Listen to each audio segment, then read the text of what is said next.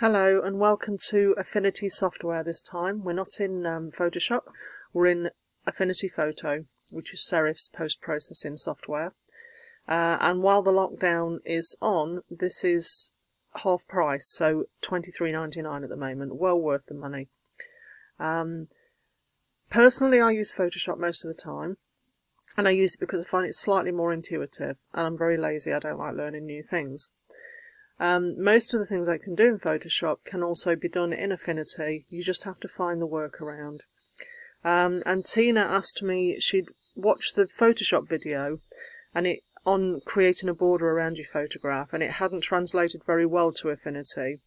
So I did promise her I'd have a look in Affinity and see what I could find. So, without further ado, and please excuse, I've got my neighbour has power tools in the garden outside because it's very sunny. And I've got a fly in the room somewhere, so all sorts of strange noises in the background, but hey ho, we'll plod on regardless. So I'm in Affinity Photo, I've got my photograph open, I've finished editing and I'm ready to put a frame on it. Now let's just explain, what you are doing is the same as you would do in Photoshop, i.e. you are resizing the canvas and then adding some colour to the canvas.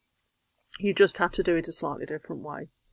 So the first thing we do is click Document and Resize Canvas, and this little dialog box comes up. The first thing I want you to do is anchor to the middle, and the second thing I'd like you to do is unlock the padlock. Okay, if you don't unlock the padlock, whatever you add to one side will be proportionately added to the other side, and you don't want it proportionately for a frame, you want it exact. Excuse my chair creaking there. Must oil that. Anyhow, I'm going to work in inches because I find it easier to visualise. So this tells me that the size of my picture as it is 23.23 inches by 15.50 inches. I'd like to add a 2-inch border all the way round. Now just don't forget that a 2-inch border and at the top and the bottom is 4 inches overall. Okay, so I need to add 4 inches to this figure. So if I'm on 23 inches now, it's going to become 27 inches, and if I'm on 15 inches there, it's going to become 19. Okay, so once again, check your unlock, check your anchor to the middle, and click Resize.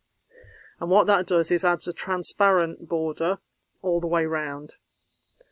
Okay, now we need to add some colour to that, and in order to do that, you go to Edit and Matte, and this little dialog box comes up at the bottom. And at the moment gives me an awful grey border. That must have been what I was on last time. But you have three choices. You can either have your primary colour or your secondary colour, and they are the two colours that are up here, your foreground and background colour. Or you can choose a custom colour. And to do that, you now click on the colour box and another dialog box comes up.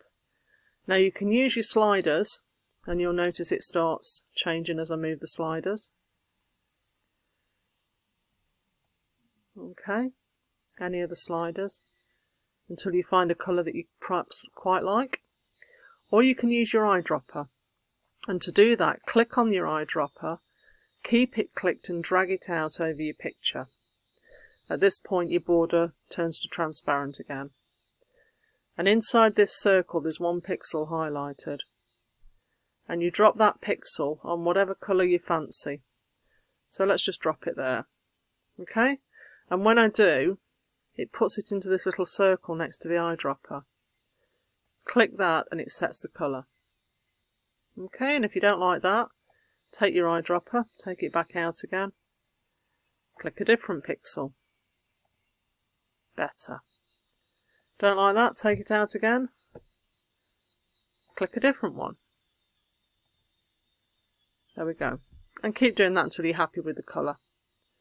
And then click outside of that box, it'll disappear, and then all you do is just apply. And there you go, you've got your border for your photograph, same as in Photoshop, just a slightly more convoluted way to get to it. Okay, I hope that works for you, Tina. Drop a comment in the comments below to let me know. And maybe we should have a look at 1 or 2 more Affinity videos. If there's anything in Affinity or Photoshop you'd like me to cover, then just again drop it in the comments below. Hope to see you again soon. Thanks. Bye bye.